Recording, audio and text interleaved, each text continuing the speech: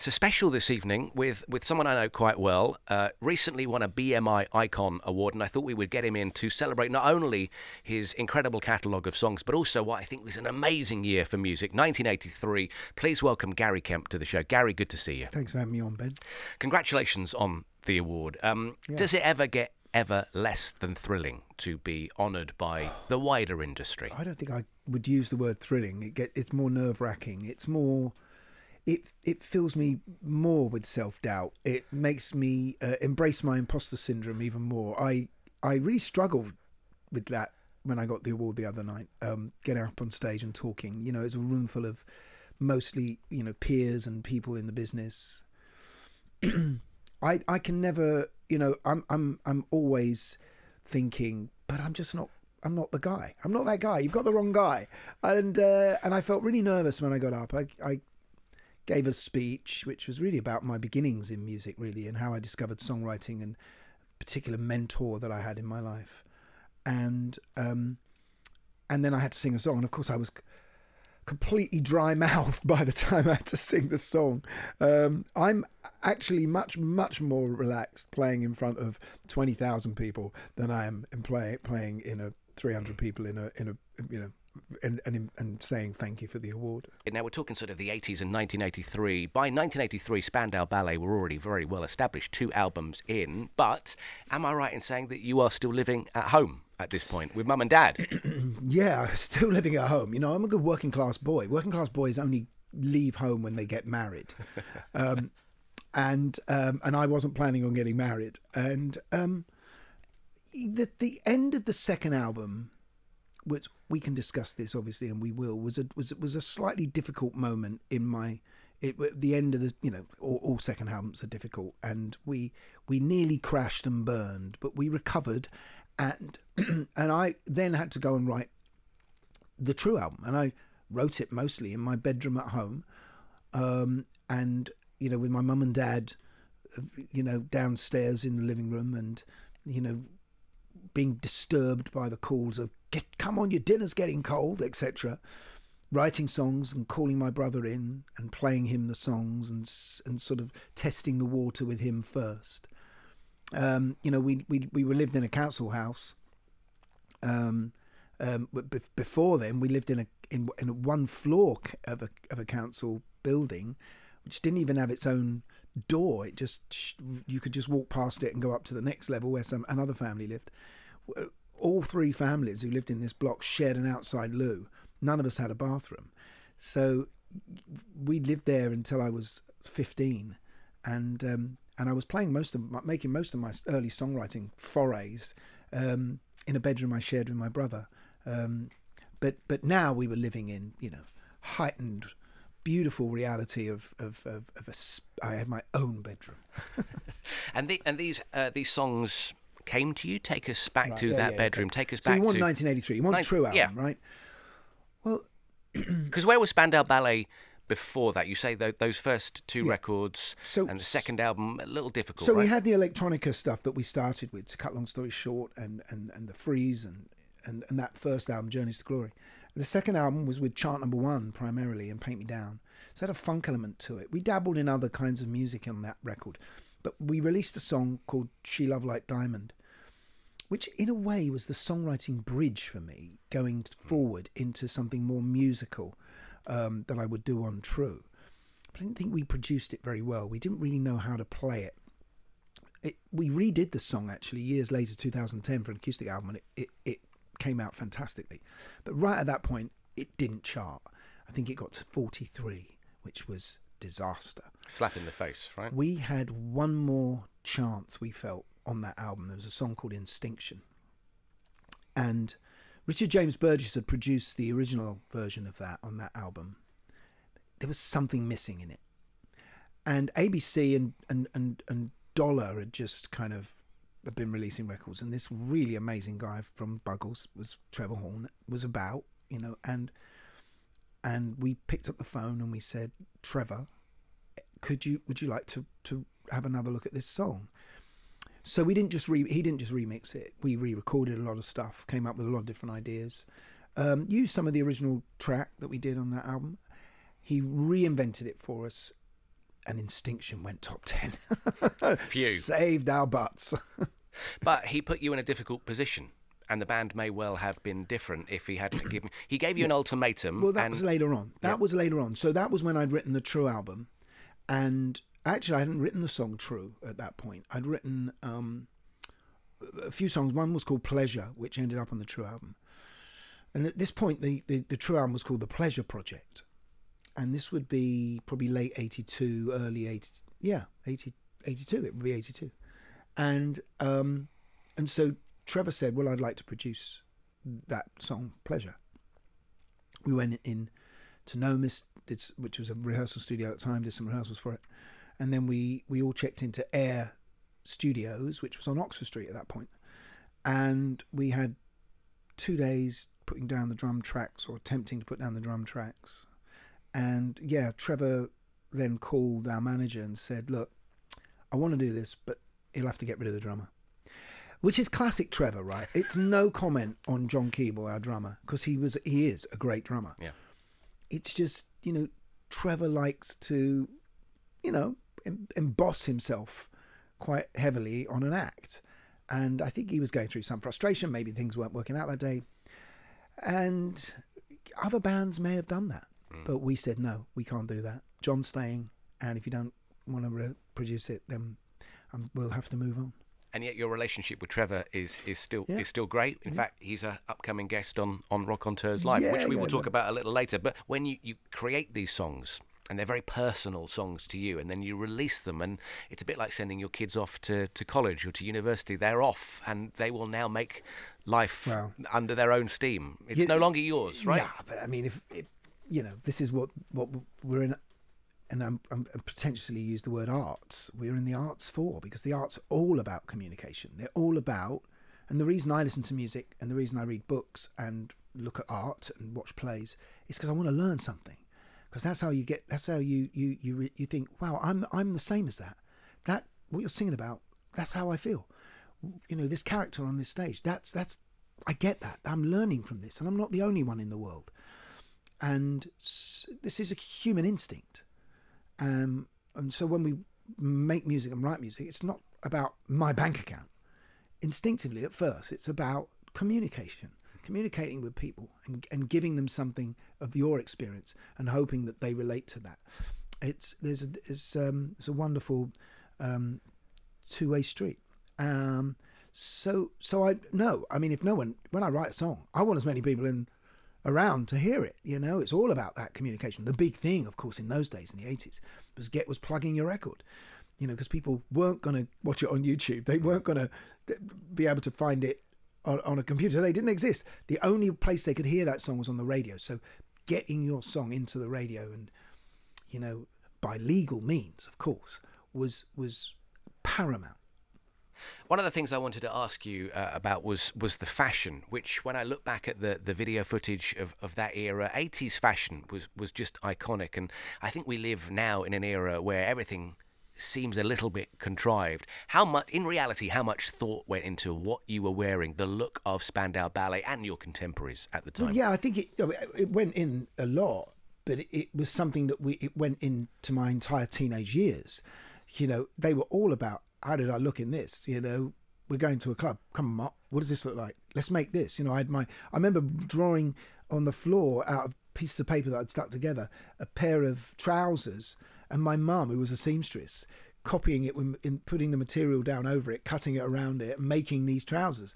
I forgot to ask for a set of flies, a fly in it though. I remember going to the club and having to pull it down. But we were obsessed with looks and with clothes and because that was your identity, carrying it down the street. Nowadays you have a profile page on Instagram or whatever, so you can promote yourself on that. In those days, the only place to promote yourself was on the street, and tribes were really hugely visible. They're the punks, we better turn around the corner, or they're the Teds, or they're the Mods, or the Rockabillys, and we were these other kids that were just sort of seemed to be a bit one step ahead, and eventually got called New Romantics, but very Bowie influenced, obviously. So really important, and all the way up through into 1983, those suits that we had made for True, they were designed by a kid that we knew in a club called Chris Sullivan, and they were meant to look like cowboy sort of gamblers. That was the general idea. But also, I guess they were slightly a parody of the of performance of of Vegas, if you like. It was always important. Yeah, we were slightly obsessed. I remember once we did a gig in Portugal. This is slightly earlier in 1981. We flown from Lisbon down to Porto, and it was very hot, and we were all wearing our sort of shorts and flip flops type thing. Put our gear on the plane. Got a gig that night. We get to Porto. There's no bags at the airport, and we definitely can't go on stage in shorts and flip flops because Porto had this New Romantic club, and we were greeted at the airport by all these absolute fanboys, and so we go to the hotel, and my brother's thinking what to do, and we noticed we all had white sheets, so we took all the sheets off the bed. We made these kind of white togas and ripped up some sheets and made them head-to-head bands because that was kind of the thing in 82 and 81, 82. And went on stage dressed in all these white sheets. We then went back 2 months later to do a TV in Lisbon, and there were people wearing them. Everyone's wearing it. How much time did you have to sort of look around to see what your contemporaries were doing? Because always. Really? Always. So whether it was Rod Stewart or the Police or Eurythmics or whoever. No, always, because that's it's if you're a football manager, if you're the manager of Man City, what are you doing? You're looking at how Tottenham play. You're looking to see how Arsenal play, because when you come up against them, you want to beat them. So there was lots of that going on, and this is you've got to listen to what's new. I'd hear a synth sound somewhere and think, that's really good. Maybe we could get something like that for the next record. I think we could be hypercritical, of course, in a sort of rather bitchy way, but I think we were generally every one of us was embracing all of the adventures in music that different bands were making. What was the track from that era that you wish you'd written? Oh, 100%. I know what it is because it came out the same year as True, and it's the reason why True didn't win any awards anywhere, even though it was nominated, and it was Every Breath You Take by the Police. What is it about I just actually, when I did the BMI, when I picked up the BMI award. Oh, by the way, I should explain that BMI is not body mass index. I didn't get it because I'm ripped. Although you're looking great. It's Broadcasting Music Incorporation, and it's American, and it collates publishing money for songwriters. So Every Breath You Take. Yeah. And while I was there, Every Breath You Take picked up an award for the most played song on American radio. 19 million airplays on American radio. Now that number sort of seems small compared to the billion streams of songs, but you've got to remember this is being played on a radio. Someone is putting it on, and they put it on 19 million times. I think I've played it about 18 million times in this country, but it's bizarre. It's one of those songs, and there's quite a few of that era that just don't age to me. I can hear it 100 times a week, and there's something I hear new in a track like Every Breath You Take or True. Or no, I love those songs. Some songs just, and you don't know what makes you write that song. And if Sting could write that song again, he would. Of course he would. He's written other great songs, but there's something about that song. There's something about the lyrics in that song, and the way the menace in that song, particularly. It's a stalking song. It's rather weird. People play it at weddings apparently, and it's just not. It's not apt. But yeah, I think some songs have a longevity in them. That. So you have to be. The sound of it hasn't aged. The direction of it, the way it lifts and moves through the particular chord sequences and the bridge into the chorus into the middle eight, has something that always gives you goosebumps. Actually, talking of goosebumps, I heard a great. I went to see last week. I went to see the opening of Sunset Boulevard, and Nico Scherzinger was utterly amazing in it. And I saw Don Black afterwards, who wrote the lyrics for it. He's lovely, fantastic, historic songwriter, 83 now, I think. And I said, "That was great, wasn't it, Don? Unbelievable." He said, I run out of goosebumps. And I say that's a great expression. He's an incredible songwriter. If you're unaware of the work of Don Black, go Google him and just go and look at the incredible catalogue of songs he's written. So what kind of inspires you now? Because you had out during lockdown, I think, or just after your solo album, In Solo. Yeah. You're working on a new album at the moment, and technology's changed, which means you can do it at home or your studio in North London. What sort of inspires you now to create songs? Well, I'd say it's the anxiety of age is definitely something that's on my mind. You write songs because they're, when you go and do therapy, people say, keep a journal, but songs are my journal now. When you talk to a therapist, as I do, I have to admit, you never say that thing that surprises you until about 45 minutes in, right? And then you just say something, you go, wow, that's it. And because you've dug into your subconsciousness. So when you sit down and write a song, you begin from the sort of front of your mind, from the conscious mind. That's not the stuff you'll keep. The stuff, you've got to persevere, and you'll eventually find through your subconsciousness that you'll come up with something that takes you by surprise, but is the essence of what you're trying to say and is you. I think, a lot of stuff now being, I'm 64 now, a lot of stuff now is about a certain anxiety in one's life, a certain, there's memories to deal with, there's mortality to deal with, there's, failing physicality in a way, these things. I'm not a young man writing, but I can. It would be stupid for me to write a song about, I've been chasing this girl around town, and that's not me. So, but there are plenty of people out there who would probably enjoy the communication of me talking about those things, and that the In Solo album dealt a fair amount with that. That's not to say that it's maudlin. But I think actually, as you're talking, it's resonating with me. I'm younger. I'm 46, but I feel anxious-ridden from the moment I get up to the moment I go to bed. And that's, I think living in the city is difficult. I got kids with their own issues and complexities, and look outside, read a newspaper. It's terrifying. I think what I'm trying to say is honesty is where I'm coming from now. When I wrote for Apart From True, which was a purely honest song, and those songs fell out of you as well. It was the difficulty of writing a love song for someone that might know who they are. And why do I find it hard to write the next line when I want the truth to be said? But mostly in those days, you were writing songs that were anthemic, that were aspirational, that were about you on an impossible but bigger landscape. And they were for Tony. So there were a lot of things that were not truthful to me, but were right for the band. And now I think that it's much more important to write from the heart.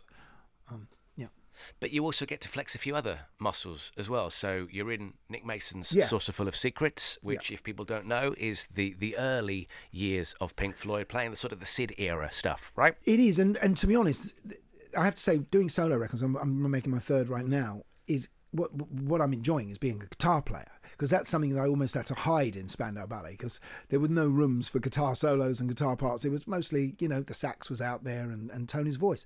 So I think Nick was a real way of me showing people and being able to express myself through the guitar as another voice, because I feel like I kept it a bit hidden.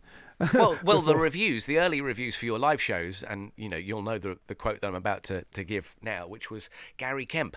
Who knew that he could play guitar quite like that? And you're playing early Pink Floyd stuff, which is very complicated stuff to play music. This has been a brilliant part of my life the last 5 years working with Nick Mason. I grew up on Pink Floyd as well. 1973 as opposed to 83, Dark Side of the Moon obviously changed everyone's ideas about music and gave us a whole new landscape to play in. Still exists, still works to this day. And then going back and listening. And I first heard the Sid Barrett's Pink Floyd through David Bowie, because David Bowie did See Emily Play on the Pinups album, which is 50 years old this week, I think. See Emily Play was the first time I'd ever heard it was incredible record. I thought, what a great song. And then I got to dig back and hear the original Pink Floyd version. If it hadn't been for Syd Barrett, there would be no David Bowie looking like Ziggy Stardust, because Syd was a massive influence on David. David was a massive influence on Johnny Rotten. I mean, you can join the dots between Syd and me and my music and what I like, because after Johnny Rotten came punk and came New Romantic, and of course there is a connection. So I didn't feel like I was very far away from Syd and that part of the Pink Floyd oeuvre. And the other thing that you're doing is, you're a broadcaster as well with your podcast series. Yes, which you so brilliantly produced. Well, it's a whole heap of fun, isn't it, really? We sort of started this idea just before lockdown, I think. Rock-on-Tours, yeah. And here we are, nearly 4 years later, with, 160-odd episodes? This has been so much fun because we get to speak... First of all, Guy and I, we gas. Right, we gas. Yeah, you would be doing the podcast even if we weren't recording it and putting it out there, because you were on the bus, well, right? We started off on the bus with Nick back in whenever it was, 2018, I think, and we had an old Grey Whistle Test DVD which we kept watching, and every time we watched it, we just talked all the way through it about 70s, stuff, and facts and rumours and about the artists, and in the old days, someone would have said, you two get a room. Now they say, you two get a podcast, right? So we got a podcast and called it Rock on Tours, where we talk to another musician every week. And we've had some brilliant ones on. I mean, Alice Cooper, Mick Fleetwood, beautiful David Crosby, Noel Gallagher, Johnny Marr. It goes on and on, Coverdale, of course, is our god. It's been an extraordinary chance for me to chat with musicians that I've admired sometimes for the whole of my life, Hank Marvin, people like that, so I absolutely love doing that. And quite often, we get things out of these people that no one else has, because they're chatting with two other musicians, and a lot of our stuff from the podcast ends up in the newspaper the next day. Of all the things I have done in my ridiculous, in inverted commas, career, producing Rock on Tours is one of my very favourite things. I'm super proud of the stories that we have extracted and shared with people, and spending an hour with you this evening is always fun. Thank you for coming in. Good to see you. Thank you, Ben.